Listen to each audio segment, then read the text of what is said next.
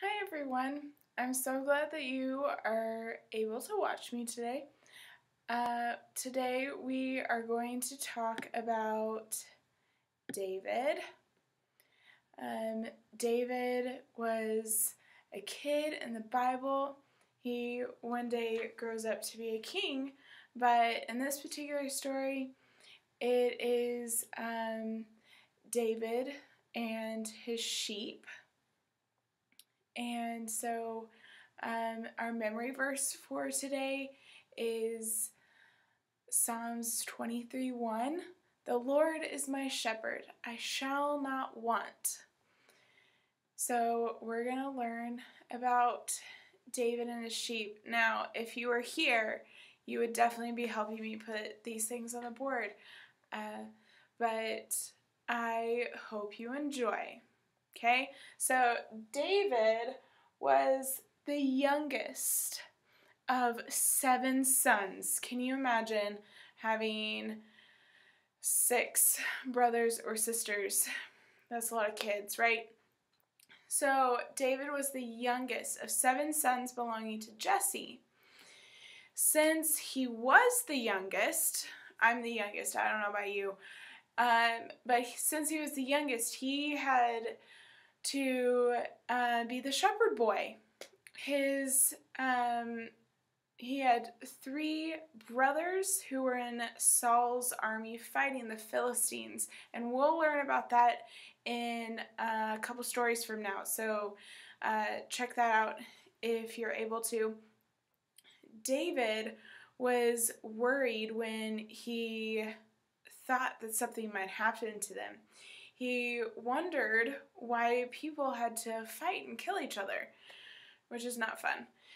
All David took when he went to go take care of his sheep was a leather bag, his rod to defend the flock, and his staff and his sling. So today we have the staff and we have his sling. We're just going to lay that down for right now. But you're probably wondering, where are all his sheep? So let's put his sheep on the board. Oh, I dropped a sheep. Alright, we got a lot of sheep over here. And they're just going to be like everywhere. Let's put these guys.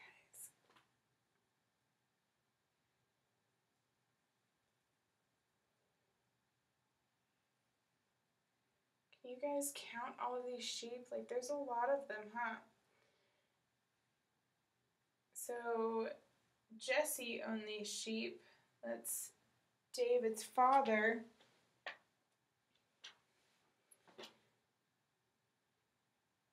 And David had to take care of them. So David also took his dog, who always helped him herd his sheep. David took his sling so that he could practice shooting from far away. And he never forgot his harp. And I have that harp. Set that down. He practiced and learned to play really well. And later he would play for King Saul when he got discouraged. David was a good shepherd. He loved his sheep and they loved him. He would come when he called. So imagine that. Just like your mom or your dad says your name and you come running, it happened with David too. David called the sheep and they would come running. Every sheep had a name. So just like you have a name, every sheep had a name. And when the shepherd called, they would come running, just like I said. David learned that sheep were very timid and needed lots of care.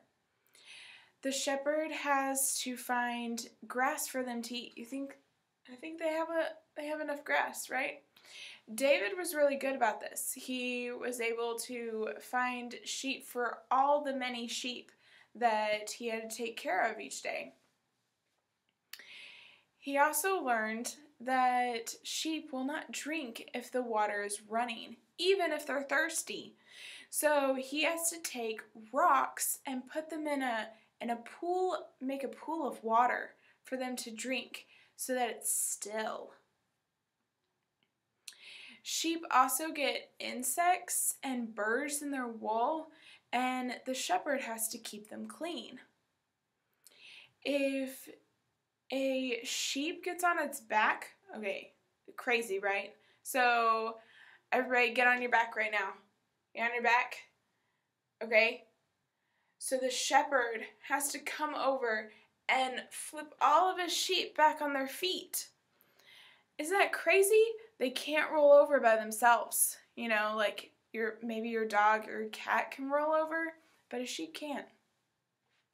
One day, the lion came to pick his meal from one of David's lambs. Okay, look at that lion. He is so ready to grab one of those lambs. Lions and bears always hunt little lambs. One day, a lion came and got a lamb. David immediately ran after the lion, grabbed it by its mane, and killed it and saved the lamb. How thankful that little lamb must have been to have such a kind and loving shepherd. Another time, a bear got one of the lambs. Oh my goodness.